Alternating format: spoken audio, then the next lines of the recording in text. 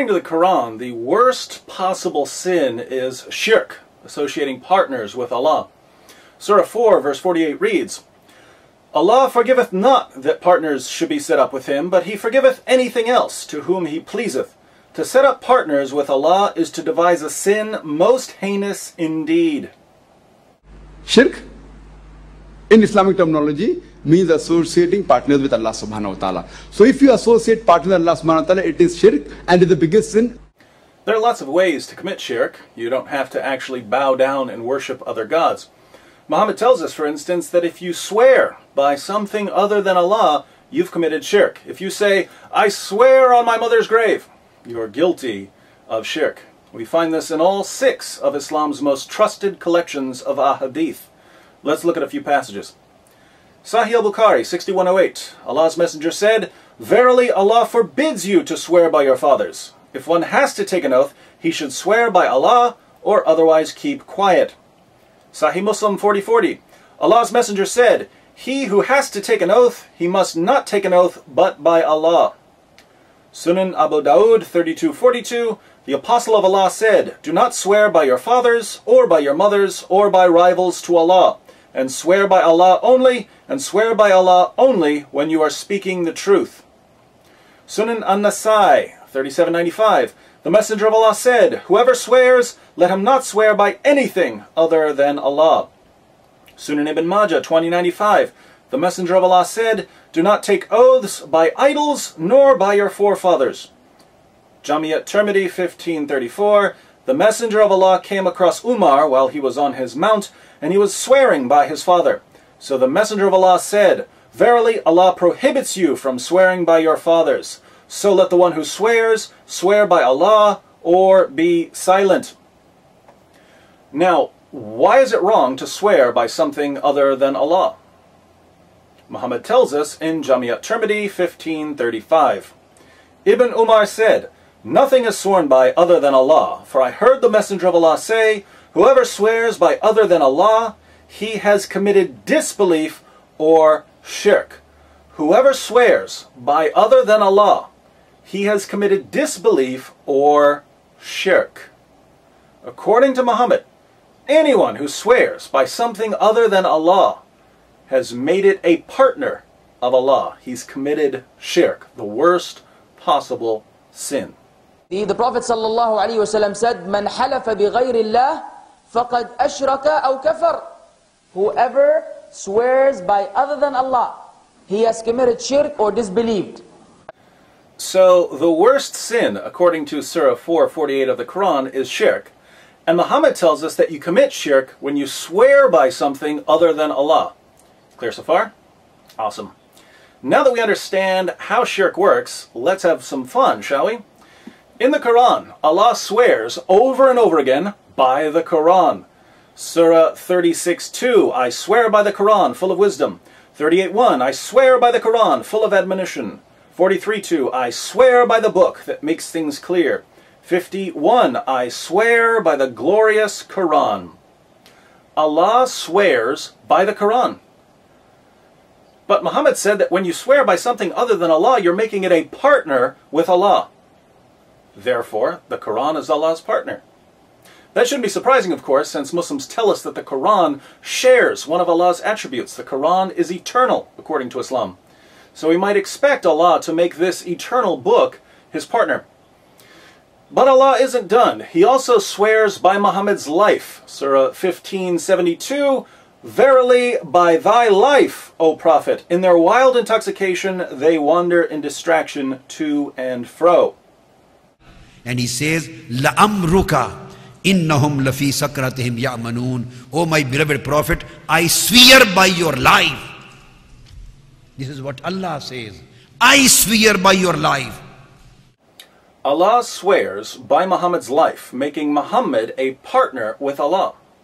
This shouldn't be surprising either, since Muslims obviously don't treat Muhammad like a human prophet.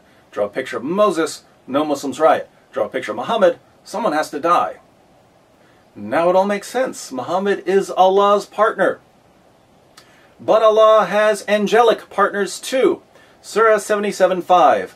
I swear by the angels who bring down the revelation. 79:1, I swear by the angels who violently pull out the souls of the wicked. Allah swears by the angels. And since Muhammad said that when you swear by something other than Allah, you've set it up as a partner with Allah, we can only conclude that angels are Allah's divine partners. Allah must have been quite lonely though, because at the end of the day, He made all kinds of partners. Surah 81:15, I swear by the stars. 85:1, I swear by the mansions of the stars. 56:75, I swear by the falling of the stars. 91:1, I swear by the sun and its brilliance. 91:6, I swear by the earth and its expanse. 74:32, I swear by the moon. 89:1, I swear by the daybreak. 84:16, I swear by the sunset redness. 92:1, I swear by the night when it draws a veil. 86:11, I swear by the rain-giving heavens. 51:1, I swear by the wind that scatters far and wide. 91, I swear by this city, i.e. Mecca. 68:1, I swear by the pen. 52:1, I swear by the mountain. 89:3, I swear by the even and the odd. 95:1 through 3, I swear by the fig and the olive and Mount Sinai and this city made secure. Wow.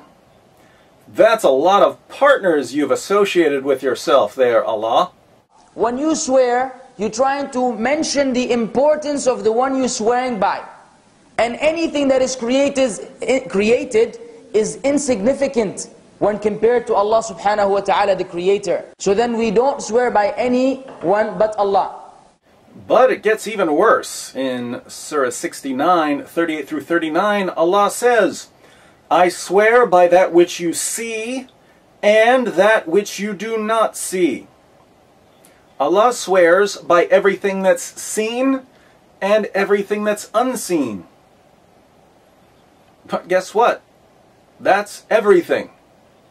And if Allah swears by absolutely everything, then everything is a partner with Allah. This means, of course, that Islam isn't actually a monotheistic religion. It's some kind of strange, polytheistic, pantheistic hybrid. If you break any one of the three categories of Tawheed, it is called as Shirk. Think about the implications here. Allah swears by what you see. Do you see this pig? Allah swears by it, and Muhammad says that when you swear by something other than Allah, you've made it Allah's partner. So Allah has made this pig His partner. Are you Muslims ready to worship the cute little swine? Muslims complain about how women dress in America. Some Muslim leaders compare Western women to uncovered meat in a butcher shop window. Speaking of uncovered meat and scantily clad women, here's Lady Gaga wearing a dress made entirely of meat. You Muslims may not like Miss Gaga or her attire, but let's face it, Allah swears by Lady Gaga and by her meaty dress, and the meat probably isn't even halal. So the next time you Muslims pray, make sure you don't forget about Allah's partner, Lady Gaga, or Allah's other partner, the 50 pounds of beef she was wearing. Allah swears by everything seen and unseen. He swears by dogs, and alcohol, and crack cocaine, and pornography, and the herpes virus, and used menstrual cloths, and toilets, and what's in toilets, and yes, Allah swears by Satan himself. And when Allah swore on these things from all eternity in His eternal partner, the Quran, He associated all of them with Himself, committing more shirk than the worst Meccan polytheist could ever dream of. Shirk, according to Islam, is the worst blasphemy, and it is the unforgivable sin. There's no way to get back from that. But we're not quite done, because according to the Quran, the more knowledge you have of right and wrong, the greater your guilt if you sin. Surah 2, verse 22 reads, Do not set up rivals to Allah while you know. While you know, i.e. if you know better. This is why Muhammad's companions, who started off as pagans, could be forgiven of their shirk. They didn't know any better. The more knowledge you have, the more responsible you are. But Allah's knowledge is supposedly greater than anyone else's, which means that Allah knew exactly what He was doing when He set up literally everything as His partner. Allah, unlike a Meccan pagan, can't appeal to ignorance. Now, let's put all of this together.